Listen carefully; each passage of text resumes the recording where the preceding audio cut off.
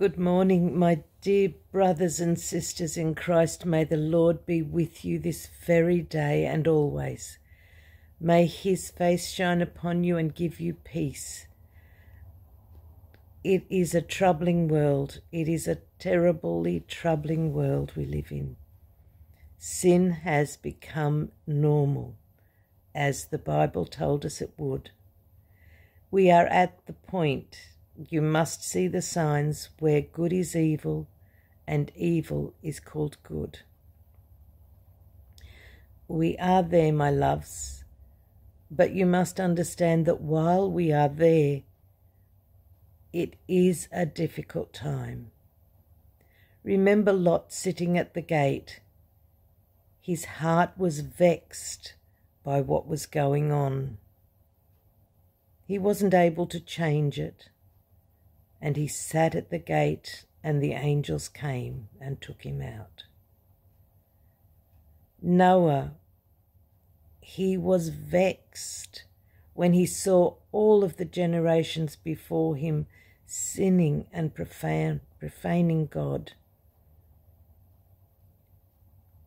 But he stayed with God, and God ministered to him until he took him into the ark and raised him up above all of the tribulation that was to happen, all of the destruction. He did not go into the destruction. He was saved above.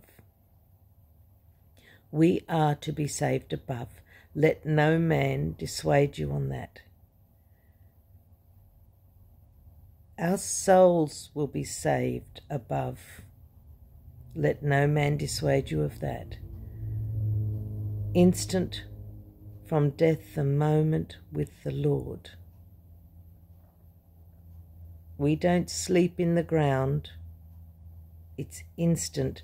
That time has passed when it was soul sleep.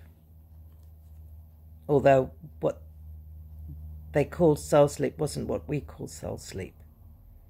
They didn't know nothing. They were either in Abraham's bosom, which was paradise, or they were where the wealthy man was, in hell. Even at the time of Jesus, there was already that distinction. What happened before Abraham, maybe that was soul sleep. I don't know. I haven't any knowledge of before Abraham. But we do know that at the point of Abraham, paradise was opened. And it was Abraham's bosom, paradise. He received in all the godly. This is truth. The Bible is true. The Word of God is true. You know truth when you hear it. Use your discernment. Pray God for discernment, because these days are full of lies. The advancement of the lies are so great now. You could be seeing someone that looks exactly like me and not know it's not me. It could be AI generated, but it could also be silicone masks that are so exacting that you cannot tell the difference.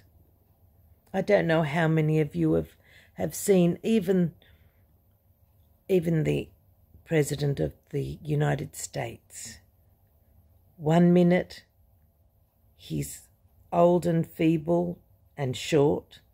The next minute he's suddenly a very tall, strong man, but his face is the same. They have made rubber masks, silicone rubber masks, that are so exact these days that if it wasn't for those little hints of like, oh, is it possible to gain 6 or 7 inches in a day? Is it possible to be falling down feeble and then standing upright strong in a day? We have to use our intellect in this day. Many people have turned off their intellect. God gave it to you for a reason, to know the times, to know the truth. God gave you the capacity to remember. Remember what you've seen and put it together. Does it link up? Is it true? Or are you seeing someone changing? You must identify for yourself the truth, because the world will not tell you the truth. The world is run by the father of all lies. So you have to cling closer to the God and your Father of all truth. Now, God is very, very serious about lies. He is very, very serious about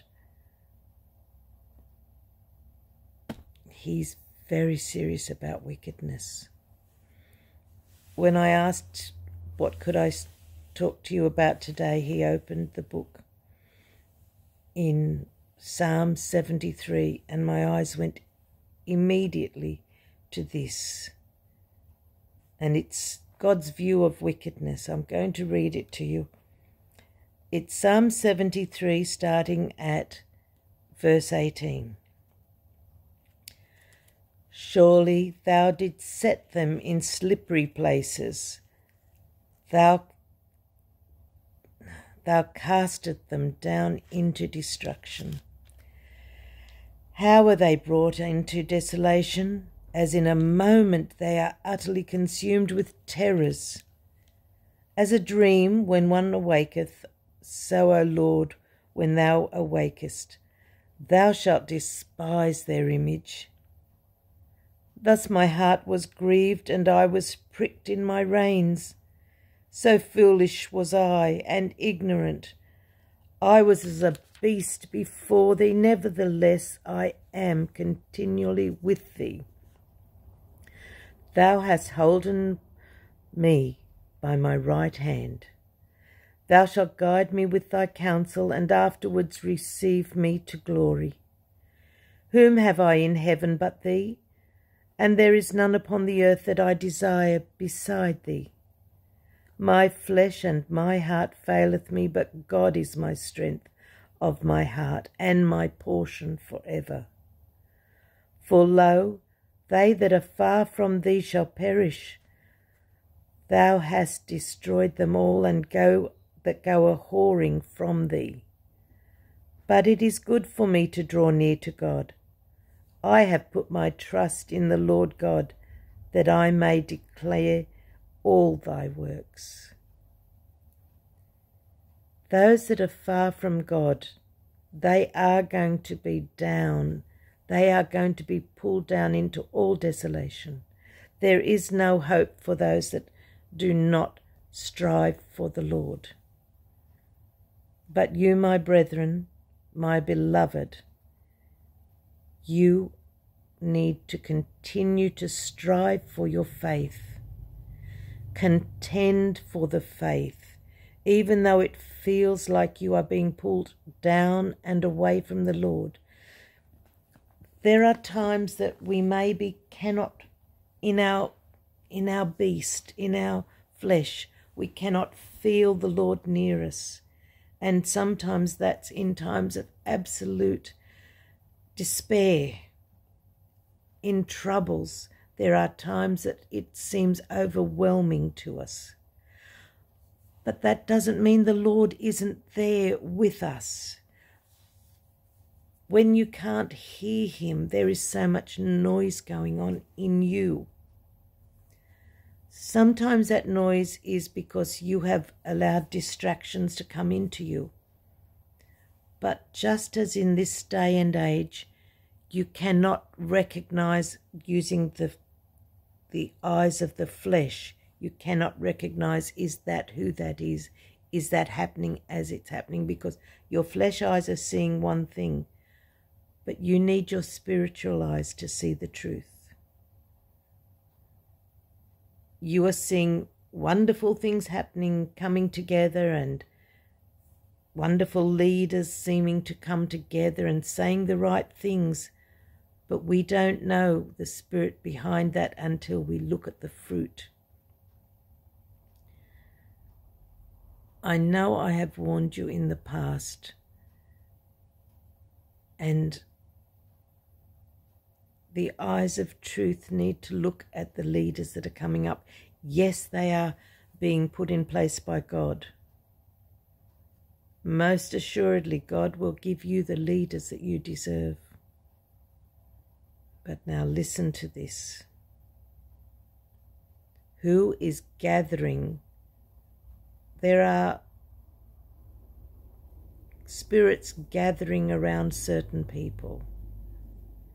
And what are the fruits of those spirits that are gathering and coming into agreement with them?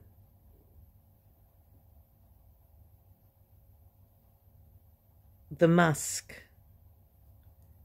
is coming and sounding like he is worthy. But what is the Musk doing? He's creating Neuralink. He's creating nanotechnology so tiny that it can be administered to you through a mosquito bite. The world is all on one trajectory to the end. If you are with the world, you will be absorbed into it, and you will not see the truth, but you must stay away from the world. You must look at what's going on. The technology of the internet and the microwaves that are being bombarding you daily. Some of those internet wavelengths, in particular of the 5G and 6G, and as they progress, we don't know what's out there now, because then they're not telling you about the latest and greatest in their estimation. They're not telling you about the direct-to-skull information that they're doing. They're not telling you they already have hacked millions of people, billions of people.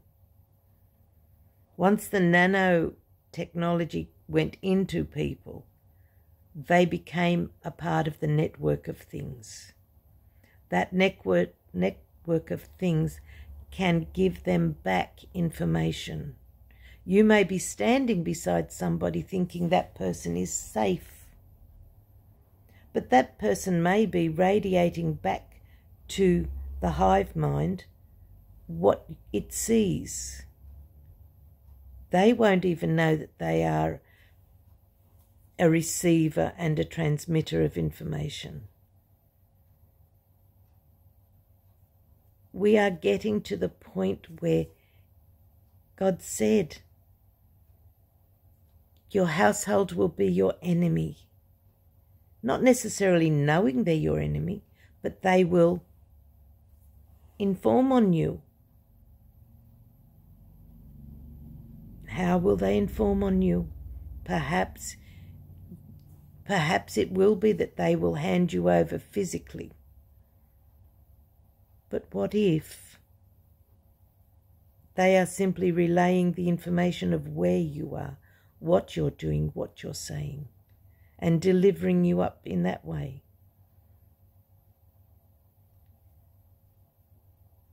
This new technology can also,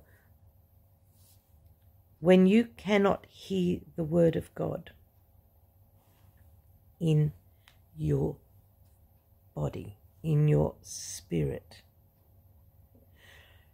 remember the devil has means and powers. He is not without power. Remember when we were told that one of the prophets, at the moment, forgive me, I forget his name, one of the prophets had asked God for a message, and he didn't seem to receive it. God heard him, but this man could not hear the message, and God had to send the message via an angel. Because there was so much interference, God had to send the message via an angel, and the angel said and the angel said that he was withheld. The prince of Persia was in a battle with him, holding back the angel's message. And it wasn't until the archangel Michael came and fought for him that he was able to come through. That was a prophet of God needing to hear a message. Do you not think that there is a force that is trying to stop you hearing the word of God? So whenever you cannot hear his word in your spirit, you have his word in the word.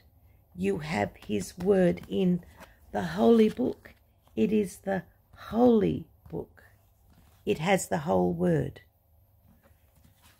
And I needed an answer today, and God opened that answer to me at the time I needed it. You too can find his word. You do not have to worry. I'm not hearing it. Has he not talked to me? Is he ignoring me? No, he is not ignoring you, nor is he ignoring me. We are being attacked, but there is nothing, no weapon formed by the enemy that can overcome you, because you have every answer you need. Every answer is here. Ask in humility, and you will receive. Ask and you shall receive.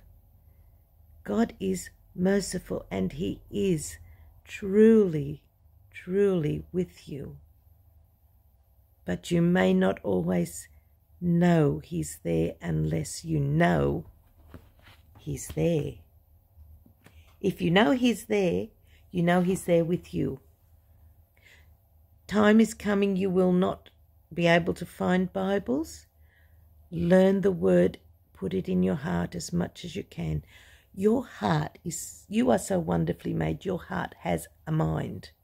They have discovered it. There is memory in your heart. It has a brain. You have a big brain here, but you have a brain in your heart. They didn't know this, but God knew it. That's how he can write. He told you, I will write my law in the tablets of your heart. It's true. Everything is true. Man did not know that 2,000 years ago, 4,000 years ago, when he said it. But they've found out now there is a heart, has a brain with memory. So every word you can trust, it is all true. So don't worry if you think you're not hearing from him. You will hear from him when you look in his word. He will find a way, because he is the way, he is the truth, and he is the life, and he loves you, and he's coming for you. Do not doubt it. You may feel he has left you. He has not left you. He is right there with you, and he knows your pain. I pray for you all. I pray for you all. I pray for you all. May God have mercy upon you. May he show you his light, and may he come for you soon. In Jesus' holy name, I pray the prayer for you of peace.